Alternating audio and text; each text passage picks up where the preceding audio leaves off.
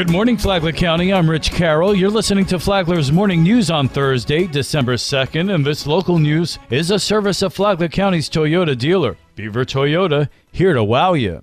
Palm Coast is restarting the search for a new trash hauler after major issues with Waste Pro missing collections over the past year. Just 2 companies submitted bids for the contract that were due in September. They included FCC Environmental Services and Waste Pro. So Mayor David Alfin says they'll start this search over again. A committee was selected by prior administration and reviews all RFP results, doing comparative analysis, and then makes a final recommendation to the city council. So I have every confidence that city staff, guided by our city attorney, will identify the best waste collection company to deliver the highest level of service possible to our community. City council will make the final decision on a new contract.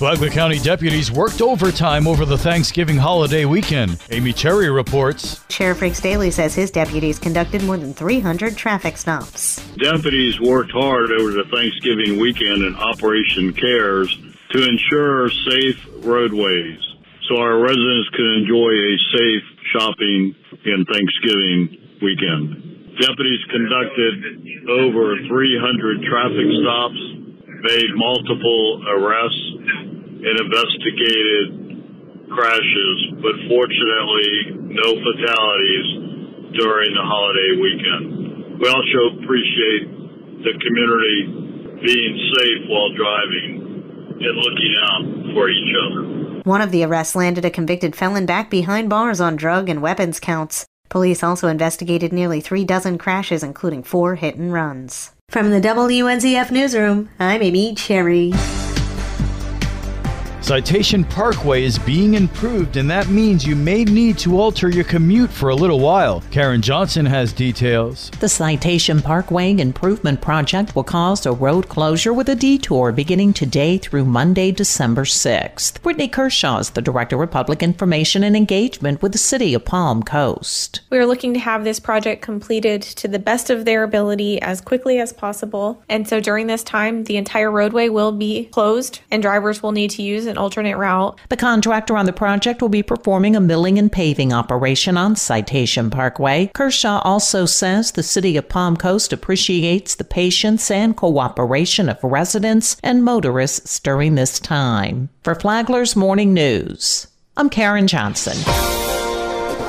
Flagler County's Public Lands and Natural Resource Manager pays tribute to his grandfather who led him to the position he holds today. Rich Petchke has more. Michael Lagasse says it was his grandfather who gave the then 20-something a direction for his career. My papa, Bob Lagasse, was just a great example for me, and he kind of gave me gentle pushes when I needed to push me in a direction that he thought that I would like, and he was right in the end. Yeah, I'm really thankful for him. I think he showed me the practicality of what it means to be a conservationist. He was a great thinker and was able to kind of lead by example and show me conservation and being environmentally focused can be a benefit regardless of politics. Lagasse came to Flagler County 10 years ago and was recently promoted to his current role. He pays homage to his grandfather by prominently displaying in his office a poster created for his retirement titled Lagasse's Legacy that depicts the properties that his grandfather purchased within the St. Johns River Water Management District during his tenure. For Flagler's Morning News, I'm Rich Petchke.